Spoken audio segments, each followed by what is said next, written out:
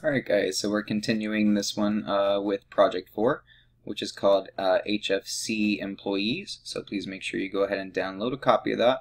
And it looks like it's just one worksheet here, and it doesn't look like much, but we're going to do quite a bit here. Add the word fitness as the document property, document title property of the document.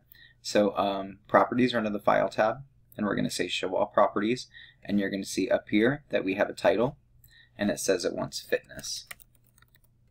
Okay, and number 23, use an Excel feature to copy the formula in cell F4 so that it fills cell F5 through F10. So we're going to hit the back arrow.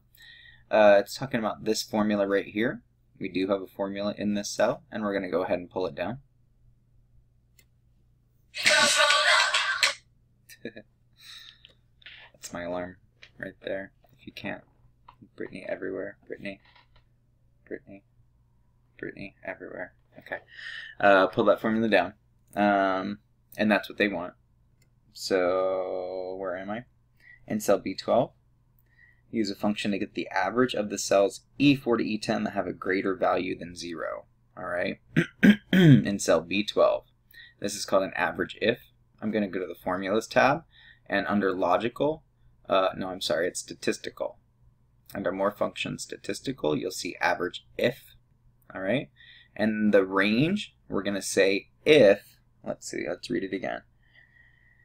If the values are greater than 0, they want you to average it out, alright, from E4 to E10. So we're going to say E4 to E10, and then the criteria is going to be greater than 0.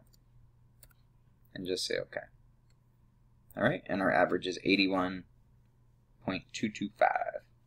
Make your copy of the employee's worksheet and put it to the right of the employee's worksheet. Alright, since there's only one worksheet in here, we don't really have a choice but to put it to the right. We're going to say move or copy. Pop-up window, make sure you click on create a copy. And then it doesn't really matter here, but usually if it says move it to the end of the worksheet or something like that, I say move to end. And then OK. And that's it. And then go back to the employee's worksheet for the rest of this, because this is technically the copy of employees, and that makes a difference on the test. Alright? Make sure you pay attention to what worksheet you should always be on this exam. Number 26, add the fitness JPEG from the pictures folder to the right of the fitness center title on the employee's worksheet. So over here, they just want me to insert a picture somewhere over here. All right, and I downloaded that picture. So I'm going to say insert picture. I'm going to try to find fitness.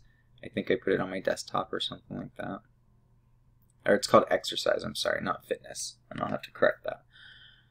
And go ahead and insert it. It's really, really large, and you're more than welcome to shrink it down. I know I'm going to a little bit. You don't have to, but it's a pretty large picture. And as far as positioning goes, it just says to the right of the title. So as long as it's over here somewhere, it doesn't really matter where you drop that picture. All right. On the employee's worksheet, configure A3 to F3 to automatically wrap the text. Alright, so A3 to F3, and we can go over here and just say wrap text. Alright. On the employee's worksheet, create a clustered column chart that displays the employee names and hours. Alright, so I know it's only asking me to display a couple of things, but I go ahead and select everything, and then I go ahead and say insert, and over here I'm going to say clustered column chart. It just wants a 2D clustered column chart, which is this one right here. And then I'm going to go ahead and right click on it and say select data. And go ahead and uncheck everything here except for hours, because it just wants me to show employees and hours. And it should look like this. And then go ahead and position the chart somewhere below your data and drop it. Alright? And that's all you have to do there. On the employees worksheet, convert cells A3 to F10. To a table with headers, apply the green table style light 14. Alright, so A3 to F10, same cell range that we had selected. We're going to say format as table. Alright, and it wants us to do green table style light 14. That's the one right there. On the employees worksheet, remove the row that contains Clark Wendell data. Alright, so I'm going to actually, instead of me clicking on the row, I'm going to select the data and right click and say delete. Alright, there is a difference. table row. There is a difference between selecting the entire row and selecting a little piece of a table, all right? If I had some text out here, it would have deleted that text if I had selected the entire row. On the employees worksheet, apply chart style 7.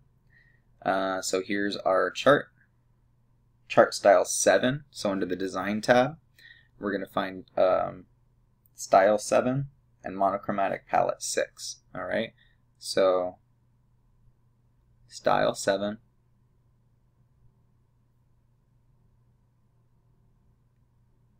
and monochromatic palette 6. All right, so under monochromatic, we'll see palette 6. It's 5, that's 6, the green one. All right, and that's it. Let's see. Number 32. Oh, that's it for this little section. That's it for part 4. In part 5, we're going to be working with a file called Kasherlin Car Rental Files. All right, but that's it for this little one.